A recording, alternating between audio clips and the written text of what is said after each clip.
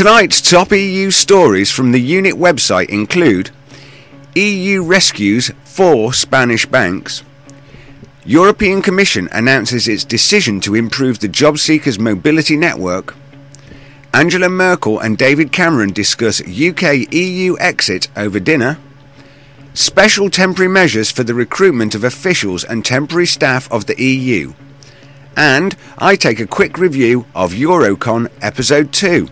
I'm Rick Timmis, and this is the EUnit Nightly News.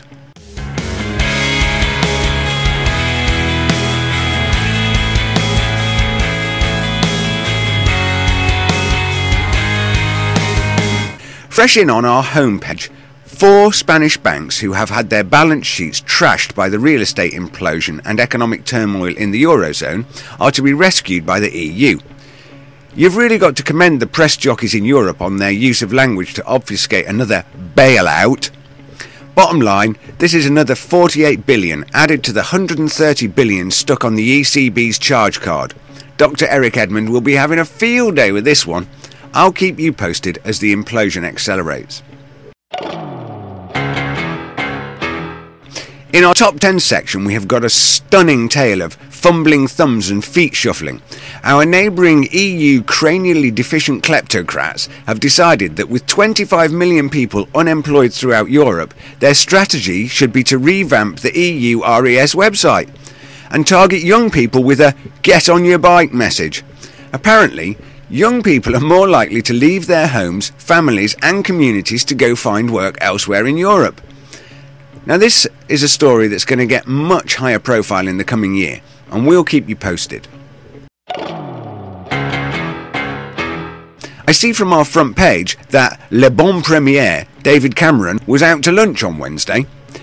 This story looks at the underlying reason that Angela Merkel is batting her eyelashes at Mr. Cameron over a cheese sandwich as she tries to persuade DC to keep dishing out the sterling-wrapped gumdrops from the UK Treasury's sweetie jar. Packed with astonishing figures being sucked out of the UK taxpayers' pockets, if you read one story on our site today, this should be it. The links are below.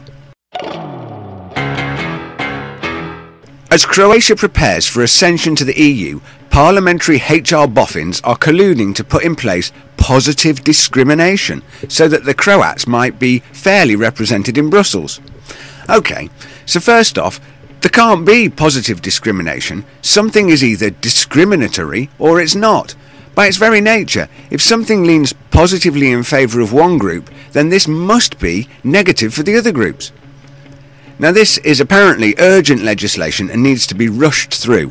We've got the full details in our legislation section and the links are below. Finally, a quick reminder about our in-depth programme EuroCon. Perhaps I could recommend a little light viewing for the weekend. In episode 2, I speak with Dr. Eric Edmond about the deepening Eurozone economic crisis, and the lovely Kate Reeves takes us through the whys and wherefores of renegotiation between Britain and the EU. Grab yourself a coffee and take a look. The links are below.